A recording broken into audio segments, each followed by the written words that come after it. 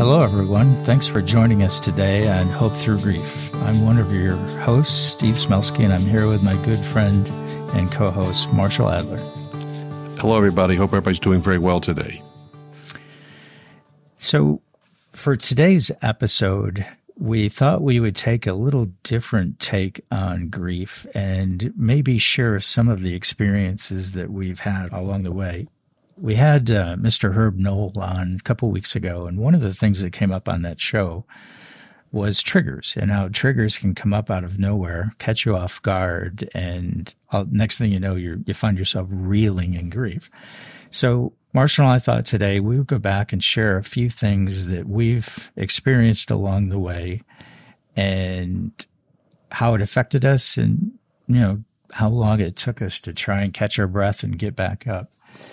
So when we talk about grief, I think one of the best ways to explain it is if you're standing in the surf and there's waves coming in at the ocean, you've got your feet in the water and the waves come up and they try and take your footing out from underneath you and suck you down into the sand every time the waves wash back out. Grief is like when these big waves come in, they're over your head, they'll knock you over, they'll knock you down, you get wet, sometimes they roll you in the sand. It is pretty overwhelming, and I think grief is a lot like that. I'm not sure that the wave height changes over time. I think it's more a matter of the set gets further and further and further apart, so it gives you more of a chance to get back on your feet, become stable again, try and get back to some type of, call it a platform to stand on, something that feels normal where you've got your footing and it's longer before the next wave comes in. When you're early in grief, it's like those waves are so close together, you can never actually really get up on your feet. A lot of people will say, when will life return to normal? And I'm not sure that we'll ever get that answer here. The chances are it may never turn to the way it was before, but it will resemble some type of normal as we move forward. So with that, we thought we would share a few of our own personal short stories on triggers and when they came up and when they caught us off guard. Steve, I think that's a good starting point, and I think the issue of when will life turn to normal is actually very appropriate with what is happening with the world concerning the coronavirus epidemic. Because I've said this before that when Matt passed away on July 22nd, 2018, obviously my life was forever changed, and I was forever changed, that whoever I was before is different. That person is different than the person I am now. I'm not saying better, I'm not saying worse, I'm just saying different, because that person had not lost a child. And the loss of a child is something that will affect you until you're no longer here. So I know everybody with the coronavirus is wondering when things will turn back to normal. And all the medical experts are saying, well, it depends on what your definition of normal is. If you think that it's going to go back to the way the world was in 2019, that may be months, years until it happens, or it may never happen. Things could forever change, just the way airfare was changed after September 11th attacks.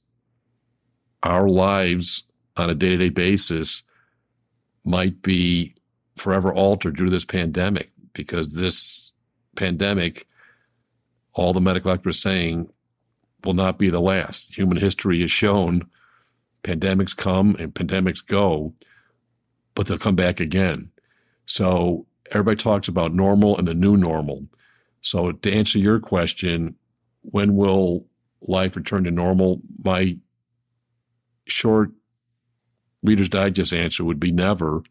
in the sense that the normalcy that you're talking about, if that is equating to what your life was before you lost your loved one, that in my estimation, in my life, is never going to happen because that person has been forever changed. If you want to say, well, there's a new normal, that's fine, but it's almost an oxymoron in the sense that if normal was your life and now there's a new normal, well, it's a different life. And is that normal or not normal? It depends on what your definition is.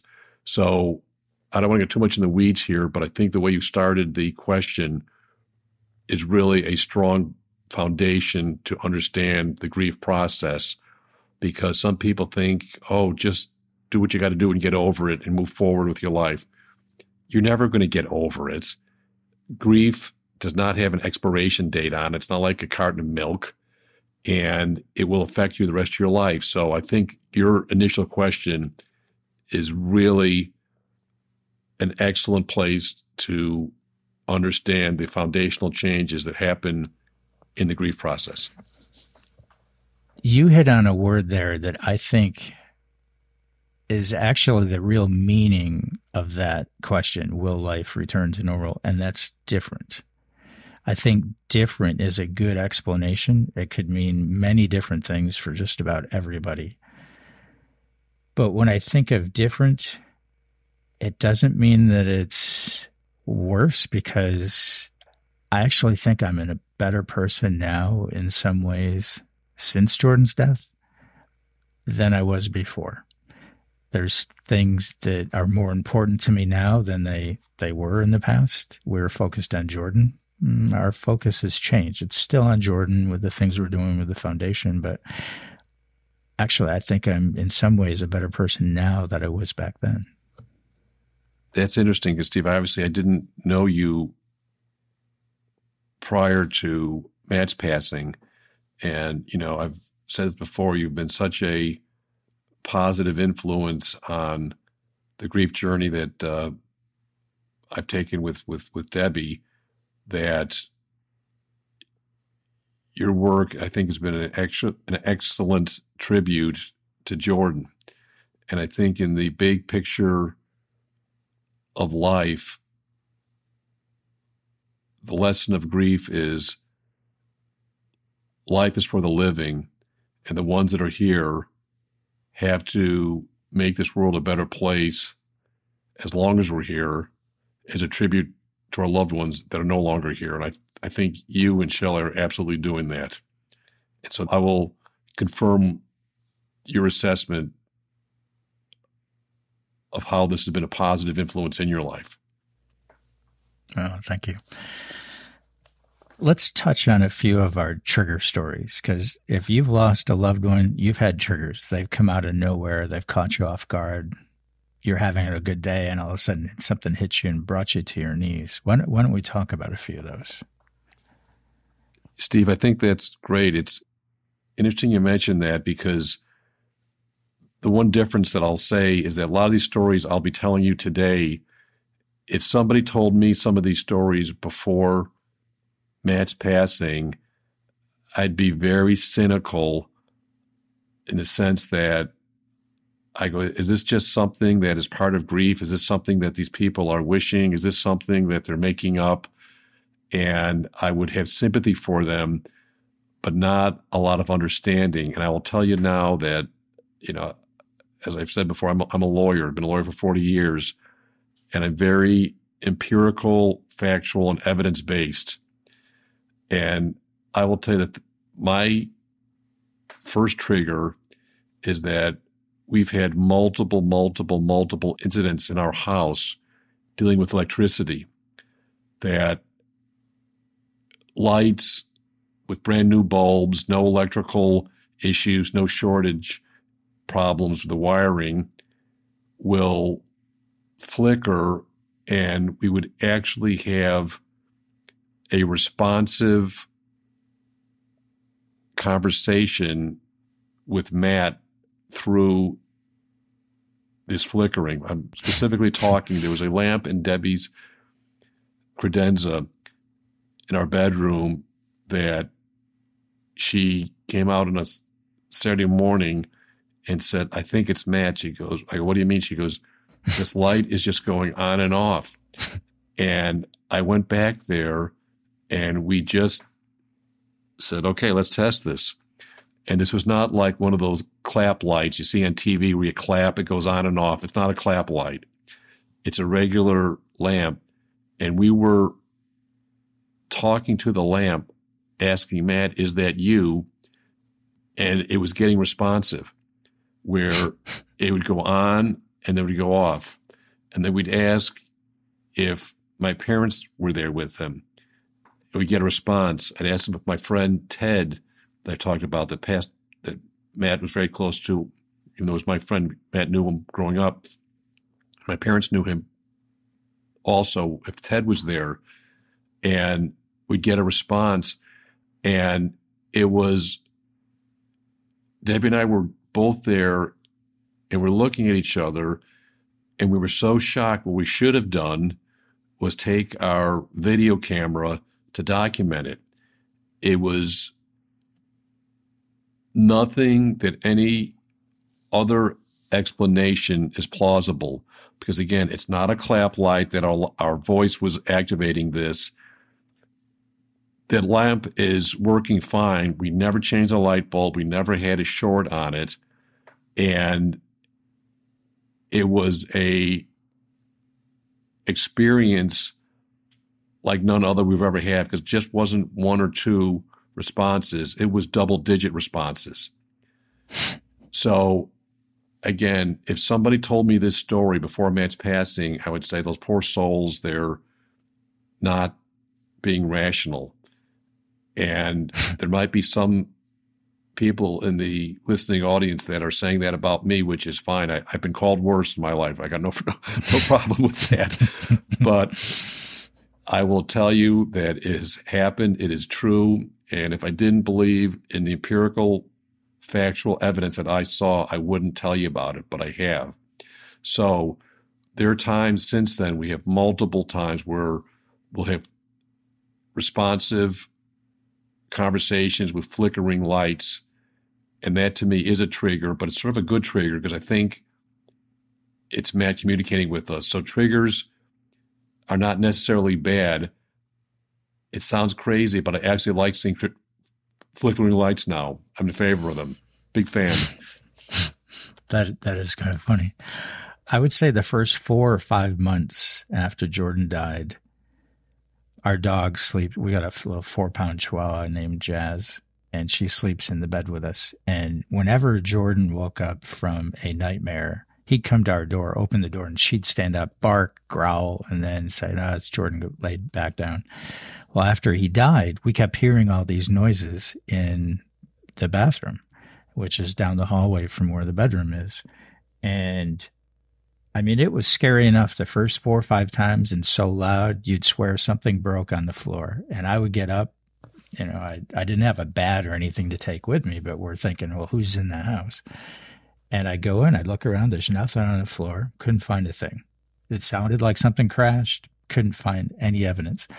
This went on for a couple months, and finally I said, Shelley, just lay down and go to sleep. It's just Jordan letting us know he's here, he's messing around.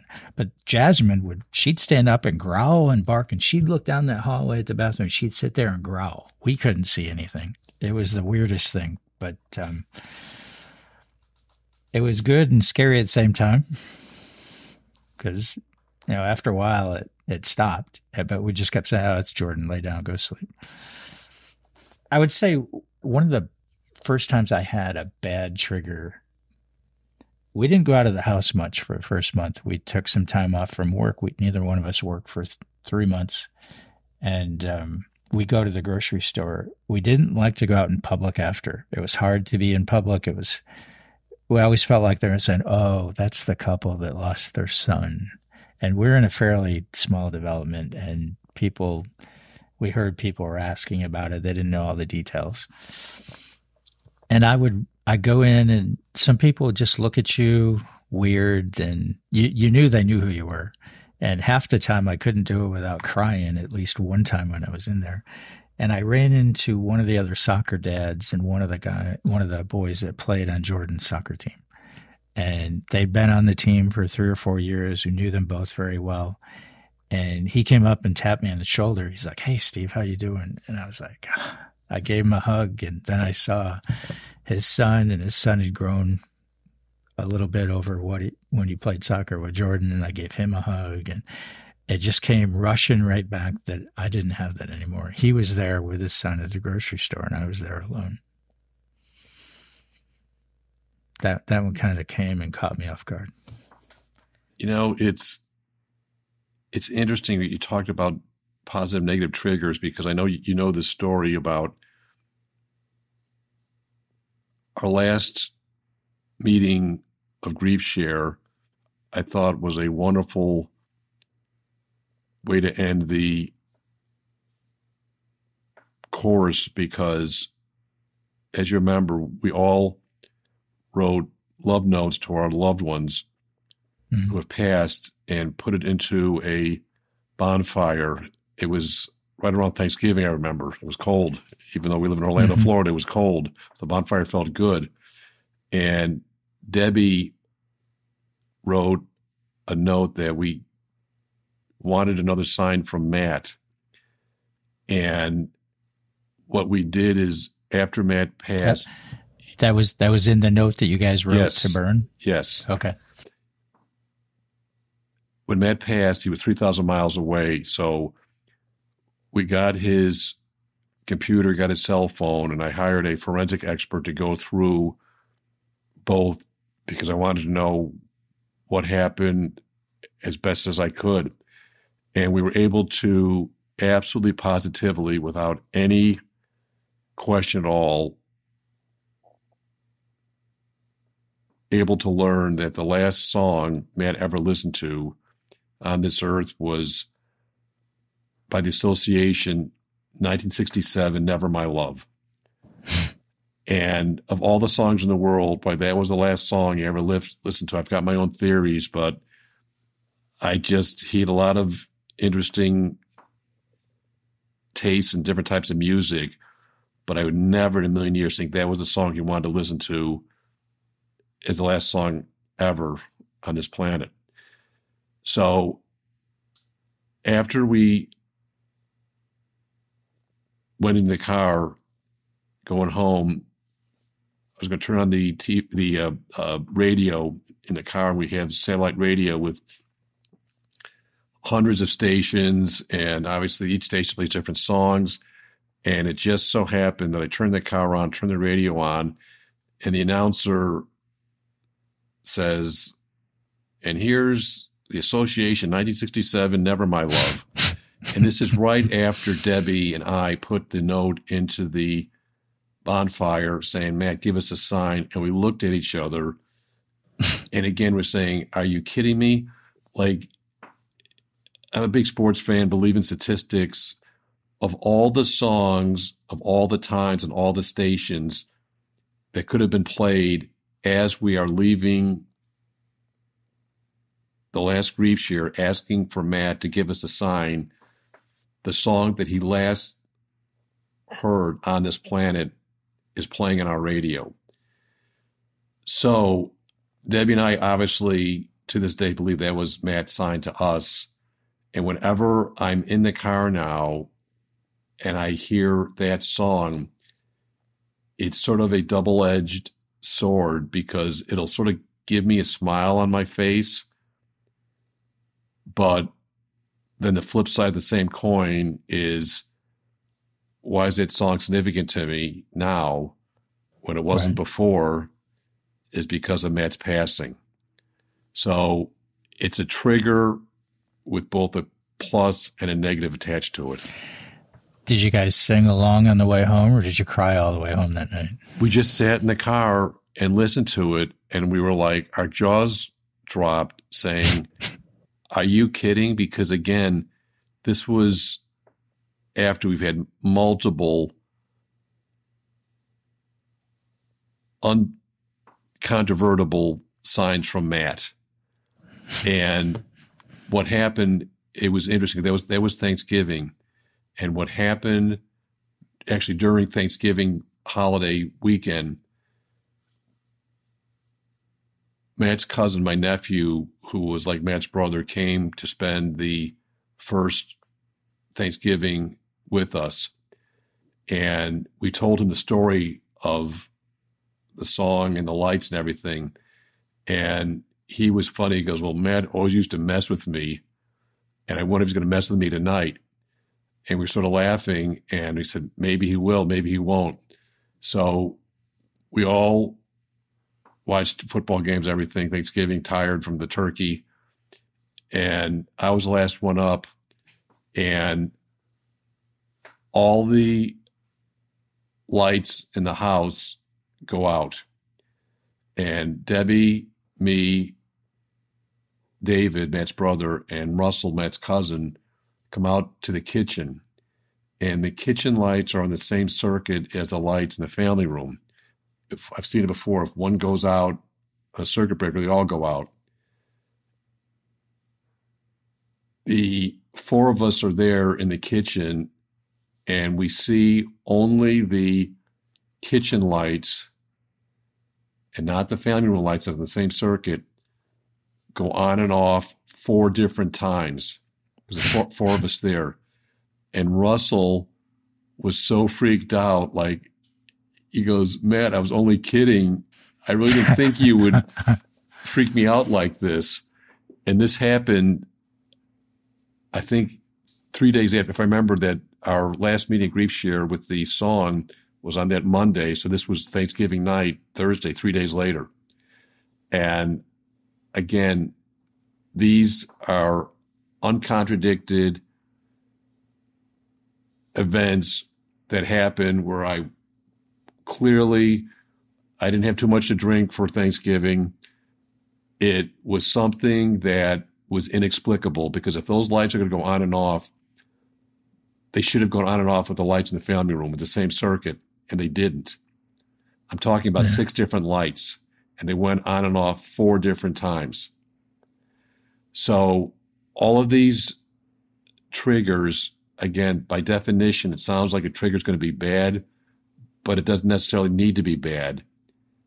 Those things that I see with that type of trigger with electricity puts a smile on my face. Jordan died early on a Wednesday morning, and by the time we did the first funeral, I say service, funeral, we did a funeral in Orlando, and I have a lot of my family members, over 75, in Central Florida, and most of them didn't get a chance to come down for the funeral. We didn't live stream it. Nobody could see it or watch it, and they all felt horrible that they weren't here. So Shelley and I made it through the first funeral, which was, I think it was 8 days later on a Thursday. And we were still in shock. And it's like you get that one little thing to help you through the worst moments, which is shock, because the gravity of it all doesn't really hit you yet.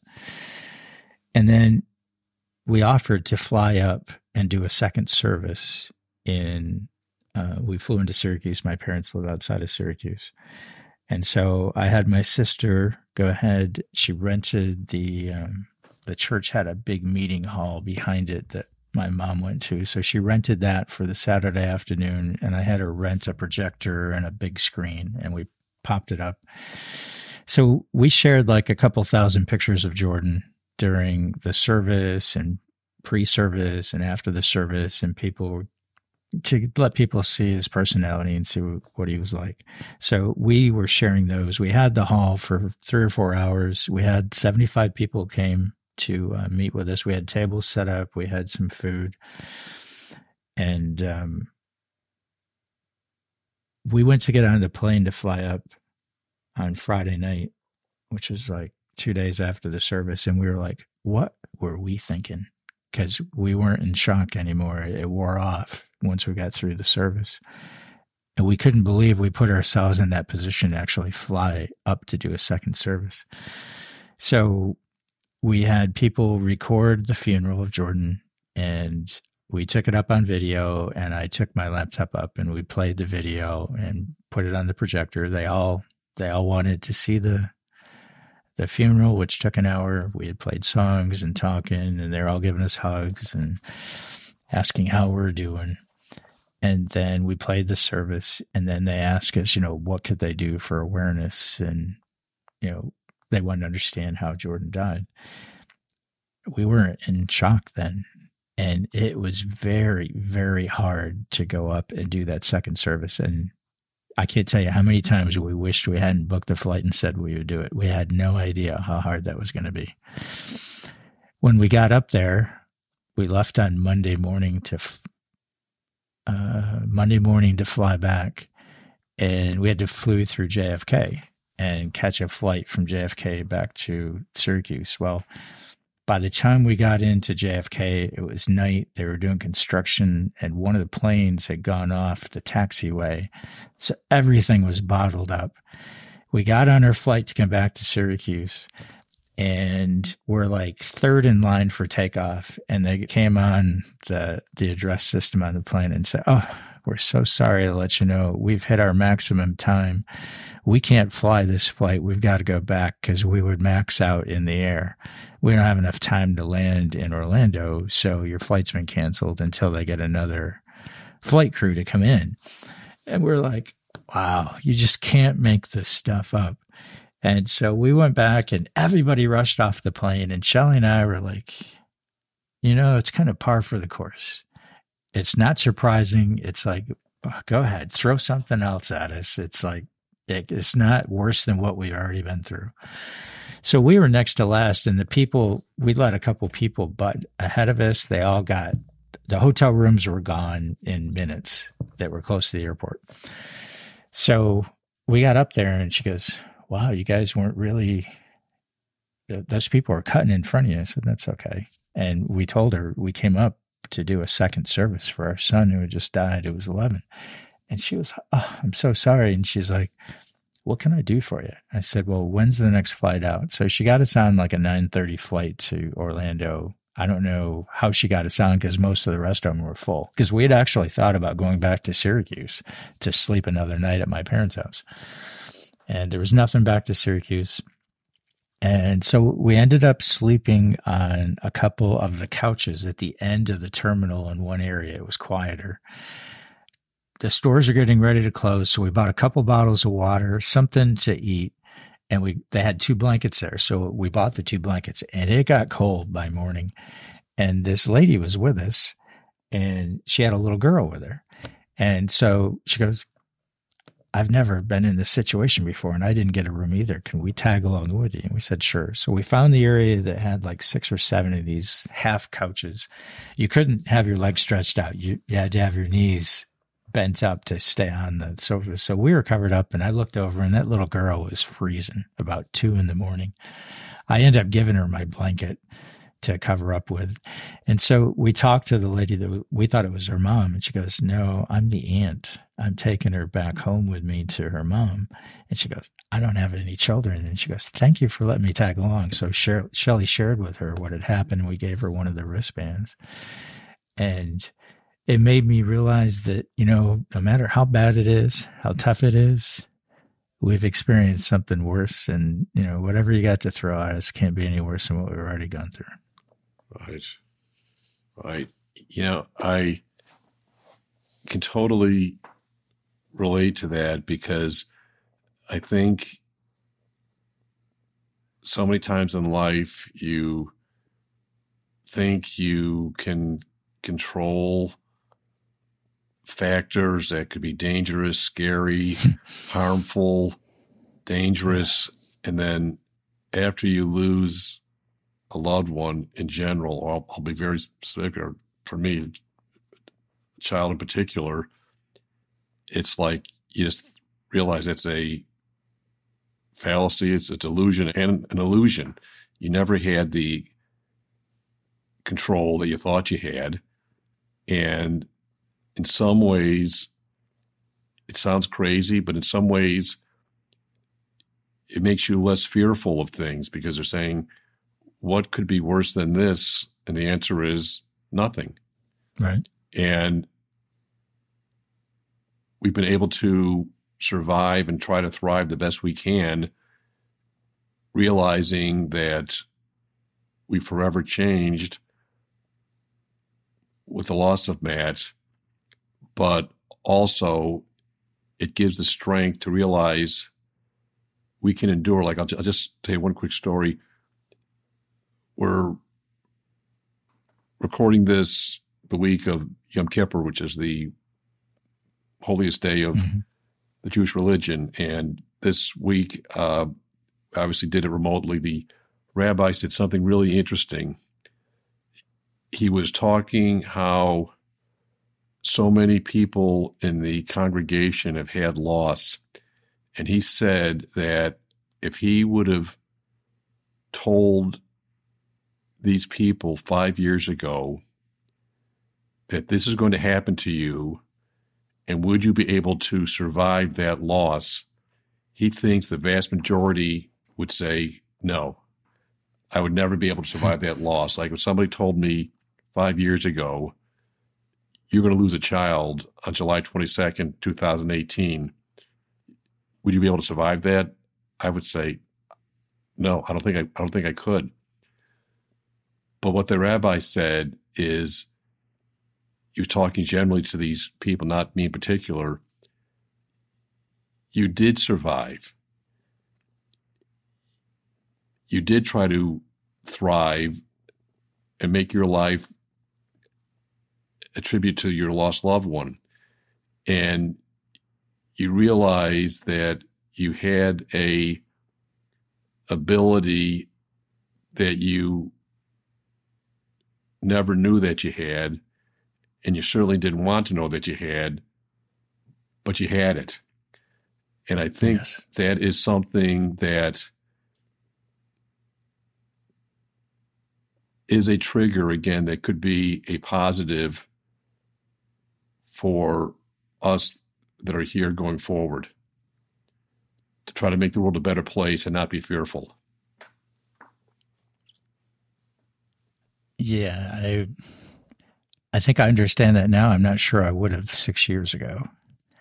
But you bring up an interesting point. It's, I think the longest we'd ever gone without being with Jordan was a week when we had gone on vacation. We used to fly my parents down to Orlando, and they'd sit with Jordan. That way he got to know his grandparents. And they'd stay a couple weeks, and then they go back home. They're both retired. And the longest we ever went without him was a week. And I remember thinking that we have a hard time going a weekend without him, let alone a week. And then he died. And I remember thinking, I'm not sure we can do it. But the next day, you're still breathing, your heart's still beating, you're still here, and he's not. And we had several people come up to us and say, I could never do that. I don't know how you're ever going to do that, because I could never do it. I wouldn't be able to. And we look at him, it's like, well, do you even have a choice? It's like, I guess I don't understand that way of thinking. Unless you were going to do something to yourself, that just doesn't happen that way. We've always had a hard time with the school year starting. And that first year, Jordan died on July 2nd, 2014. School started, I think it was the 11th or 12th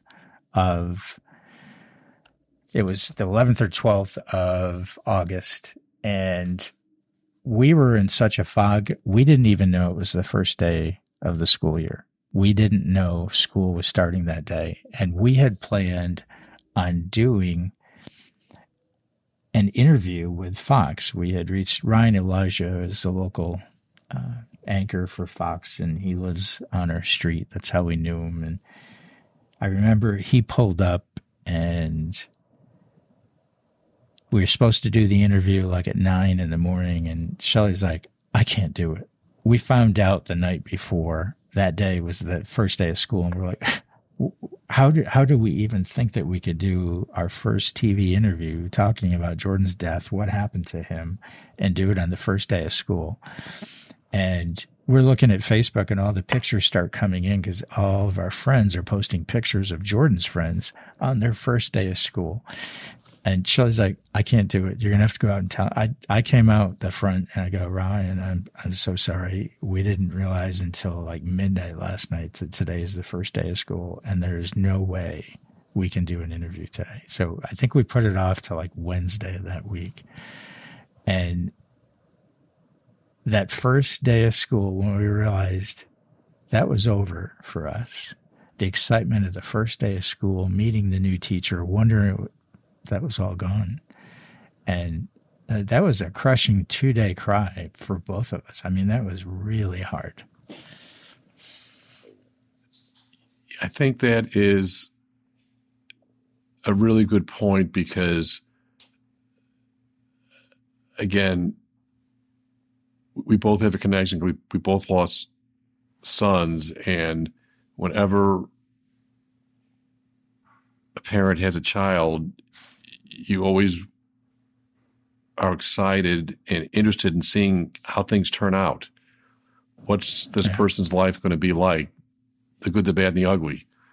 It's just sort of a fascinating journey that you take with this person. And when you lose them, you lose all that. So you're not only losing the person, you're losing the future that you never had with them. And I think that is a big trigger because in life, it's all just a journey anyways. We're all just here for a short time, and you got to make the most of the journey while you're here. But on the other hand, I've taken a different view of it in the sense that after Matt's passing, it really resonated with me that each journey of every person on this planet is finite. And whatever that number of breaths that you are allowed to take on this planet, it's finite. And when that last breath is taken, you don't get any more. And so it's not how many breaths you take, it's what you do with them. And so I've been able to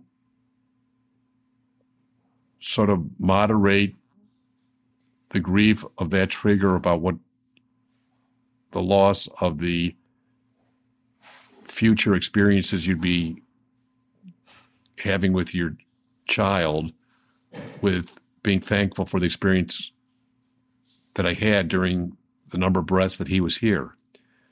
Right. So I think so many triggers are, again, a double-edged sword, flip side of the same coin.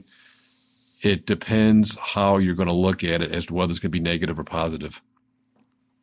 That's most likely true. I remember that first year that we lost Jordan, we went through like half of the season of grief shares. So I think we came in week 9 stuck in grief. So we finished it out. And they talked a little bit about surviving the holidays because at that point in November, we hadn't really thought of it. Now, Thanksgiving was coming up pretty quick.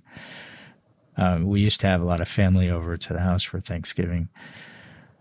We were trying to figure out how to get through the holidays. And a lot of the people in our grief share season were sharing, having a plan, going into the holidays with a plan, knowing what you can do, the things that you're unsure of, plan so you can easily get out or step out. It's like, don't have 100 people at your house because you can't leave your house if it gets bad. If you go to somebody else's house, you can always leave, excuse yourself, and go home.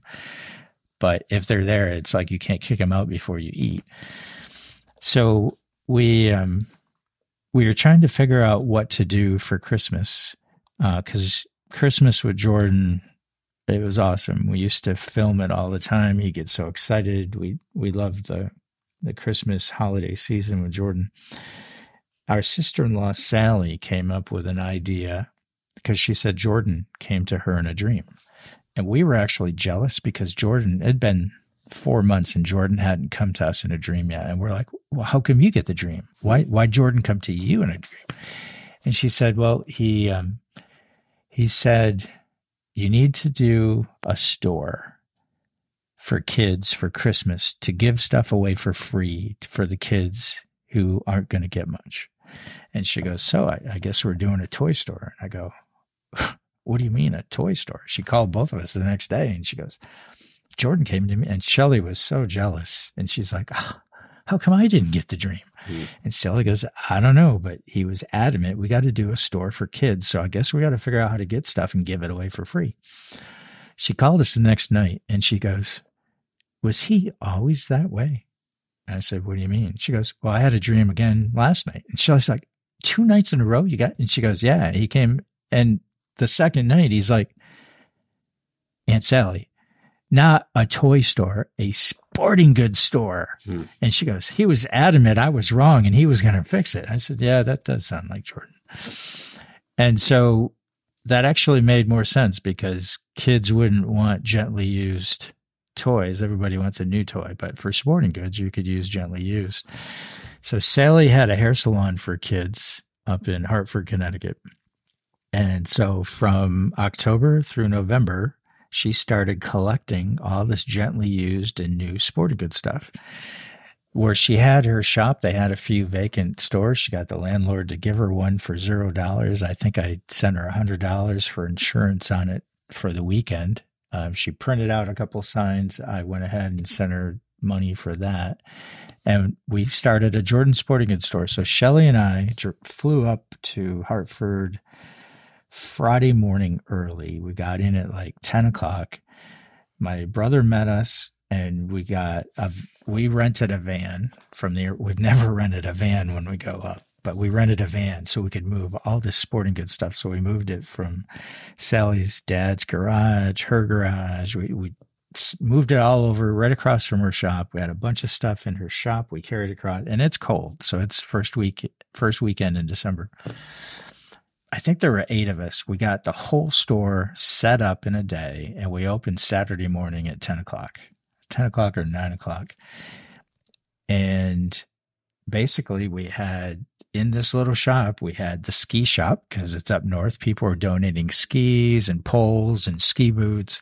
Then we had rollerblades. We had ice skates. We had hockey sticks. I think we had 10 or 12 bikes. We had a pitchback from baseball. We had all these footballs. We had all these basketballs. We had all the baseball stuff with gloves. I think we had skateboards. We had some scooters.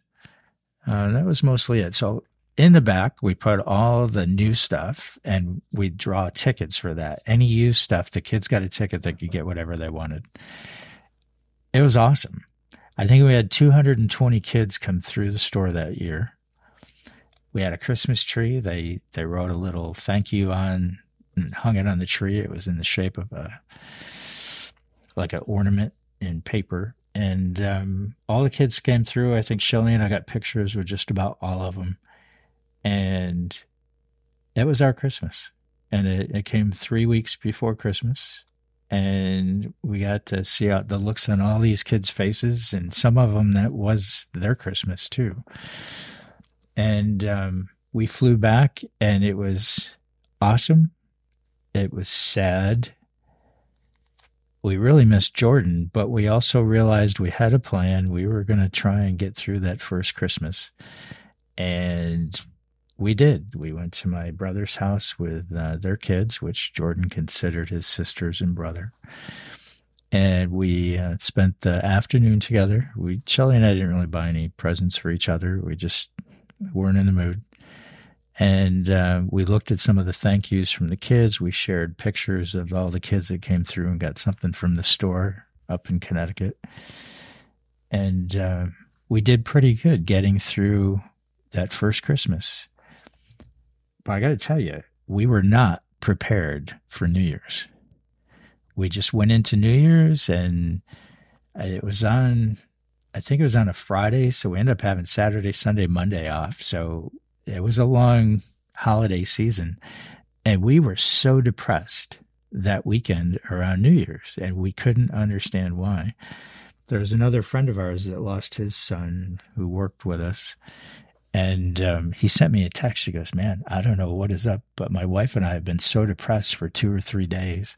So we're all worried about Christmas, and nobody is prepared for New Year's.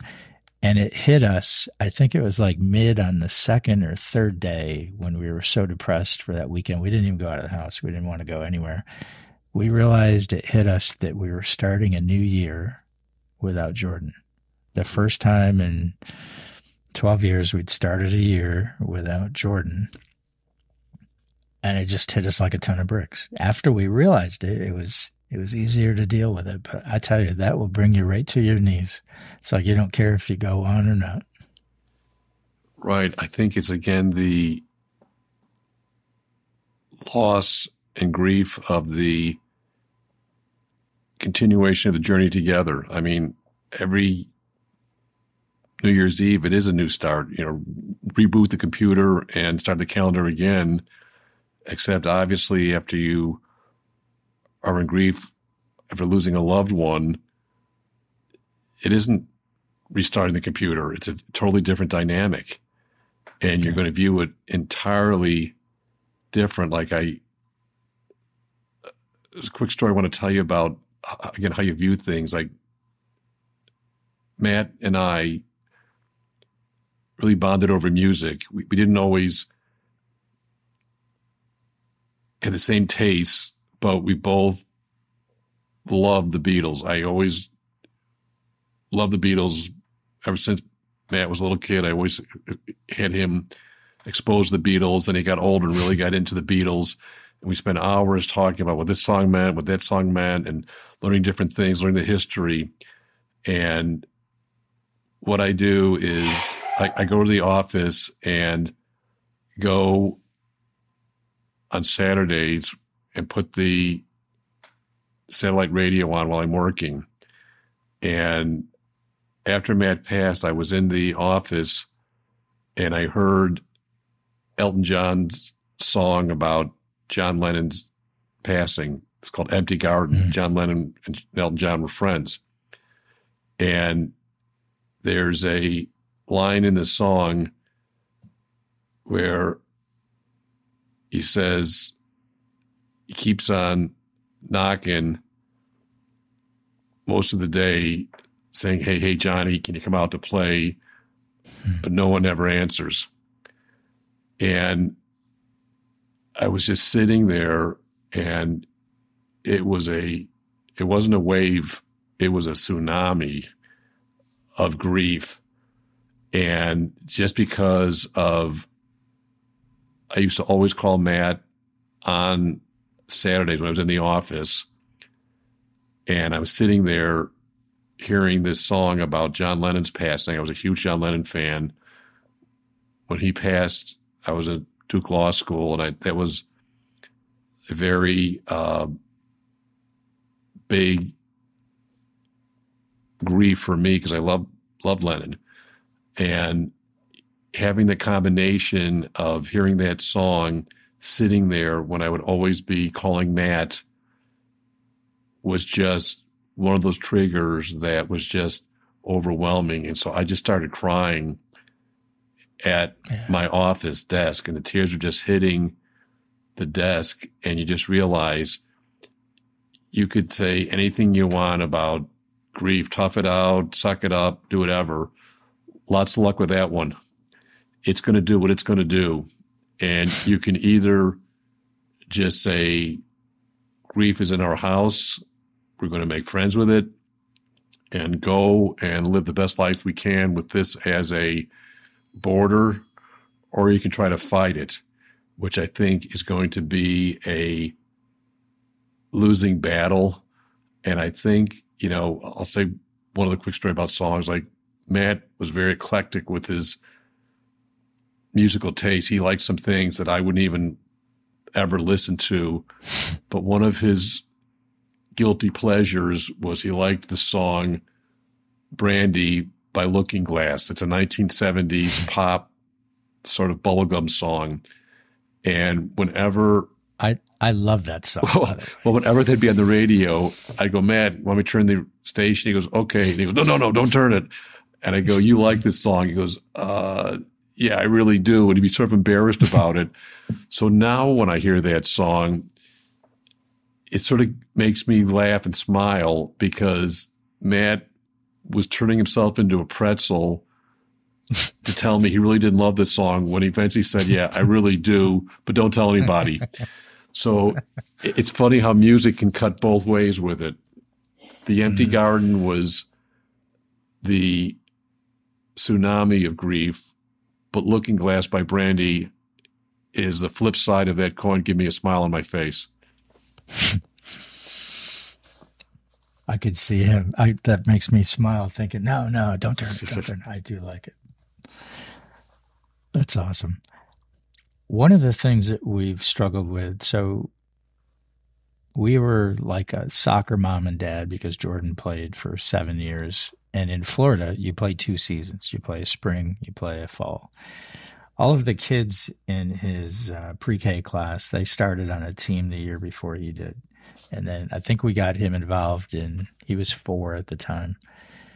Jordan had no idea. He was like a bull in a china store. He was all over, knocking everybody over. It was co-ed, so he's knocking, and we're like, Jordan, you can't hit the girls like that. You can't knock them over. It's not tackle football. So we got to know all the kids. They played pretty good. Their team was actually very good. And Jordan ended up being a goalie. He liked scoring goals, but we put him goalie because he wasn't scared of the ball. He was like the only one that would jump in front and take one off the body to stop it. So his team was very good. We ended up merging with another team, and we got to see those kids play. We got a ton of soccer shirts because every time he'd go up or the next year he'd have outgrown them. So we got them all lined up in his closet. I think Shelly wants to make a memory quilt out of them and take the different soccer shirts and put them together in a quilt. We loved watching him play with the kids. They were good. They were good together. They gelled. They became very good. They had I think it was 2.5 seasons. They never got scored on. Their team was that good, and they'd win every game. They won the league several times, and Jordan didn't give up a goal for like 3 years. And after he died, we had signed him up for Orlando City Soccer, and I had paid the deposit, and they got a travel bag. They got away. So Orlando City's white and purple. So they had a purple set. They had a white set with purple numbers.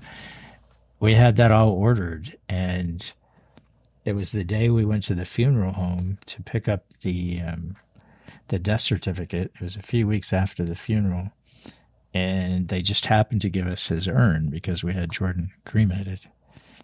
And we stopped at the Orlando City soccer field to cancel the order for his uniform. It was like $500 for everything. And I walked in and I said to the lady, I said, we'd like to cancel the order for our son. So she found it, she pulled it up, and she's like, oh, has he decided he doesn't want to play soccer? He doesn't like soccer? I said, no, he loves soccer. I said, he can't play this year. And she goes, oh, I'm sorry to hear that. And she asked me why, and I said, because he died 3 weeks ago. And she got all shook up. And I was in tears telling her, and canceled the order. We went home. And then we got some texts from some of Jordan's friends who were playing on that Orlando City soccer team that we had just canceled the uniforms for. And they asked us if we would come and watch them play. We said we would try and get there. And Shelly's like, Steve, I don't want to go to a soccer field again. If I'm not watching Jordan, I'm not going. And I said, all right. So I went. I think I got there right after halftime. And I stood next to Jordan's best friend, Jaden, his dad, Johnny. And Johnny and I used to stand together and watch the kids play. Jaden was pretty good. And I saw Jaden take the ball. He went down the field. He ended up scoring. It was his only score of the day. I had just gotten there, and I saw it. And the tears just started running down my cheeks. And Johnny's clapping, and Jaden was not overjoyed like he used to be when Jordan played with him, because they'd high five, low five, the whole works. And Jaden he just came back and it was like no big deal. And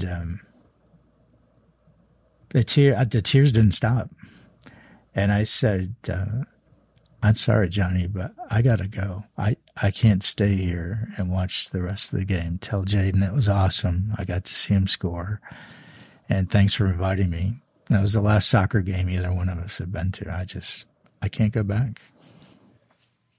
It's interesting how you mentioned that with triggers, because you look at your life and obviously losing a child is life altering. But if you look at the timeline of your life, you realize that you get exposed to grief at different times, even if you don't know about it.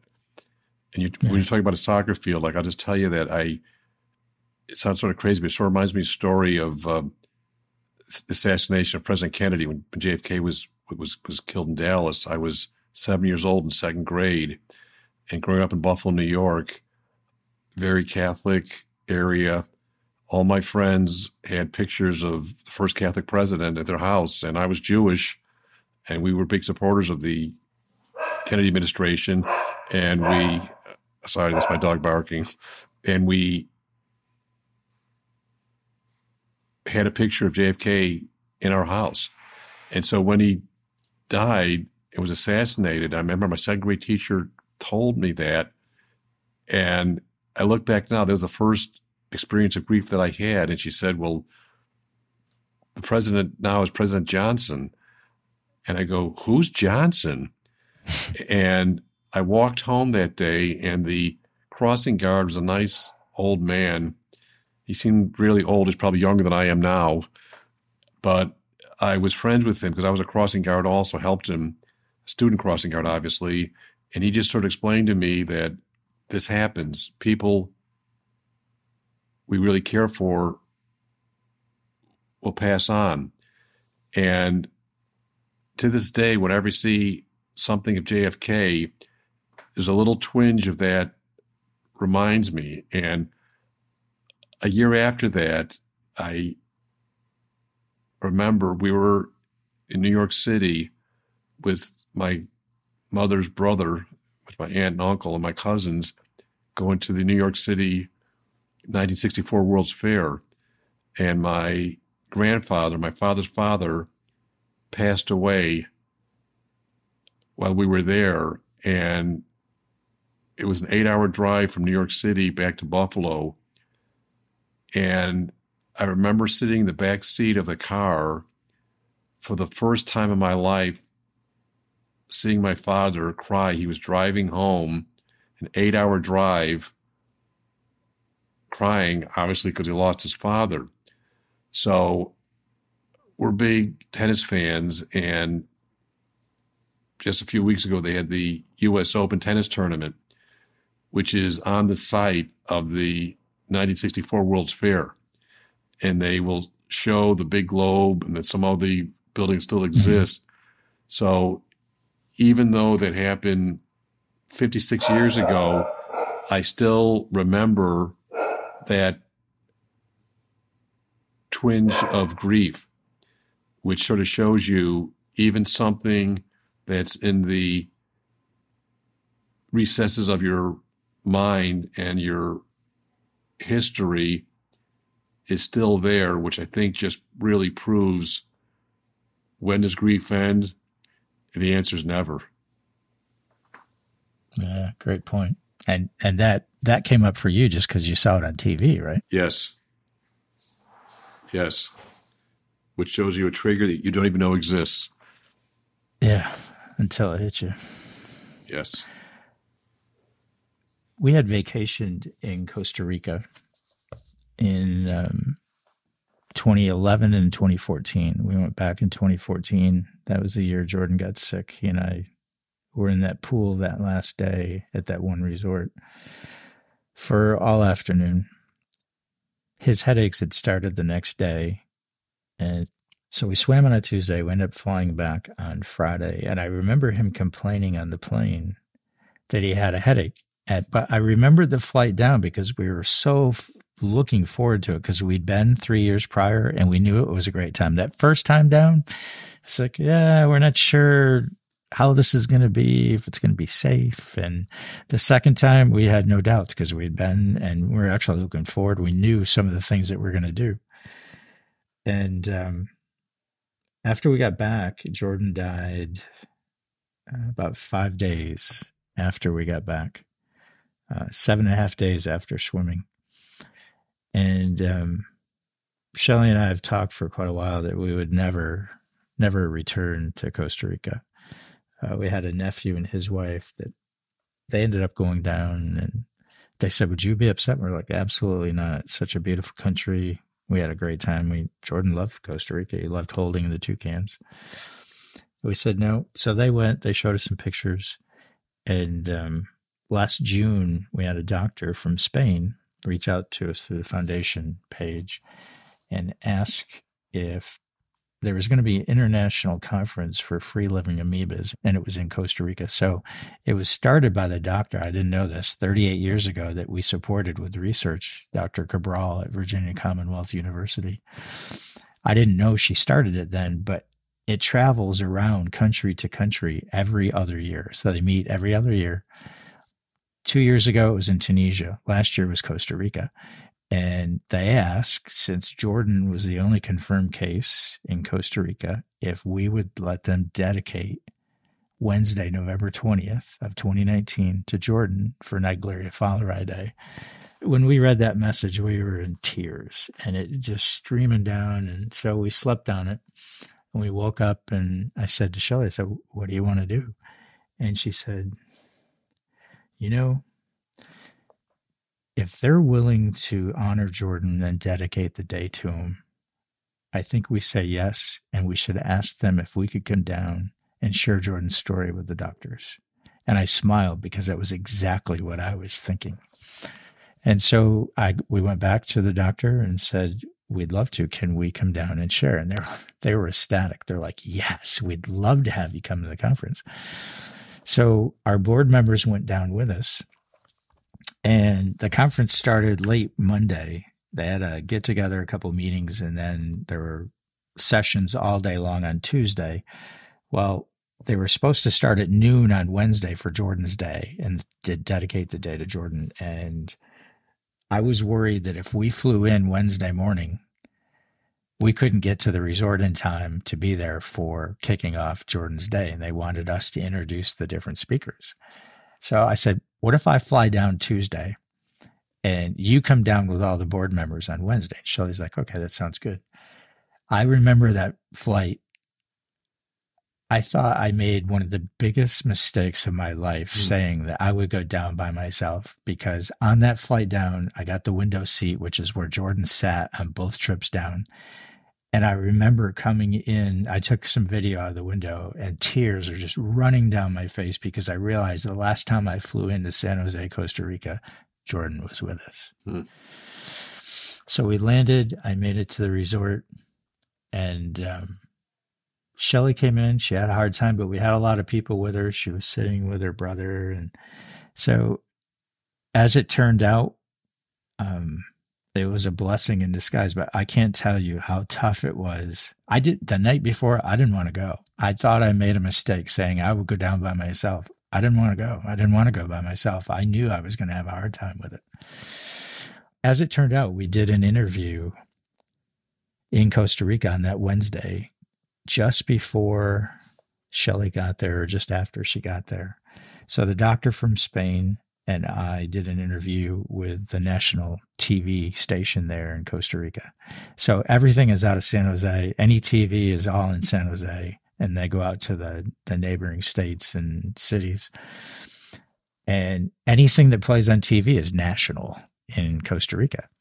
And it was weird because we did this interview and it played 7 or 8 times a day because the conference was in Costa Rica. This is a big deal for Costa Rica. Wow.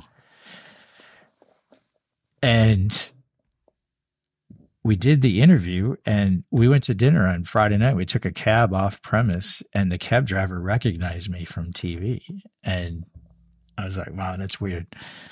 Well, Jordan was the only case ever in Costa Rica. We did that that TV interview, and late in December, again in early February and early March, they had 3 more cases. So if we hadn't gone down, that never would have happened. And I remember going back to the airport with Shelley and all of our board members. We were at the same gate, the same terminal that Jordan left with us in 2014 at, because that was the gate for the U.S. and it had a big plane flying out. And so we sat in the boarding area waiting, the same place we were with him on that last trip back. So it was horrible. It was awesome. It was okay. It was horrible. There were so many on that trip. I knew it was going to be tough. And in hindsight, we're so glad that we did, because that third case, the little girl lived. She became the third survivor of Pam since we had started the foundation. So, Steve, that's an amazing story. And I think it just shows how, as you go through the grief journey, you just realize that triggers are part of the deal. And sometimes you'll see them and sometimes you won't. Sometimes you recognize them and then something completely off the radar screen will hit you and you're going, why in the world did that happen? Like, I'll just tell you a quick story. The last story of the day, I knew we were going to be talking about this episode today to try to help people. And my good friend Ted, that I've talked about many times, who passed away a few weeks after Matt did, his wife called me today that she was in the parking lot of a pharmacy in Western New York waiting to get her flu shot. And she couldn't go in because she just was having this incredible sense of grief that she was experiencing. She started texting me this, and she was saying, why would getting a flu shot at a pharmacy be a trigger for grief? And I certainly didn't have an answer for that. She didn't have an answer for that. So I think as you go through the grief process, you got to realize you could have your antenna up as best you can to try to see incoming triggers, but you're not going to see all of them. No. And don't expect to. And not being able to see all of them, that's okay. Because again, you can try to fight it, you can try to suppress it, you're not going to win. It's like in sports, there's an old saying, and this is sort of apropos to Drew Brees and Tom Brady playing the NFL over 40 now. They're phenomenal, they're great. But there's an old saying that in sports, Father Time's undefeated. That's right. And there's a day, may not be this year, but there's a day where they're both going to have to walk away because Father Time won. And I think an analogy to that is triggers are sort of like the Father Time of grief. It's going to come whether you're ready, not ready, and it's going to be undefeated. So I think wasting energy trying to defeat it is self-defeating. And you just got to realize this is the part of grief that you're going to have to deal with probably the rest of your life. And with that understanding, I think it'll help people deal with triggers. So I hope today's episode gave some insight and some helpful hints from our stories, how we deal with it, because it's just going to be part of the journey of grief. Marshall, you're so right. The only thing I would add to that is if we go back to our analogy of standing in the surf and having the waves knock us down, after you've been knocked down a few times, you realize it's not going to cover you forever. It's going to go on. You're going to be able to get back up to your feet. I think after you've been through a few of them, it's helpful to know that you can get up and you'll be okay and you can move on. So we hope our stories today helped everyone. We want to thank everybody for joining Hope Thru Grief. Remember, we're always interested to hear your feedback and questions. If you'd like to send some our way through the website, we're more than happy to bring it up on a future episode. I thank everybody so much for listening, and I hope everybody has a very good week. Thanks, everybody. Thank you for joining us on Hope Thru Grief with your co-hosts, Marshall Adler and Steve Smelski. We hope our episode today was helpful and informative. Since we are not medical or mental health professionals, we cannot and will not provide any medical, psychological, or mental health advice. Therefore, if you or anyone you know requires medical or mental health treatment, please contact a medical or mental health professional immediately.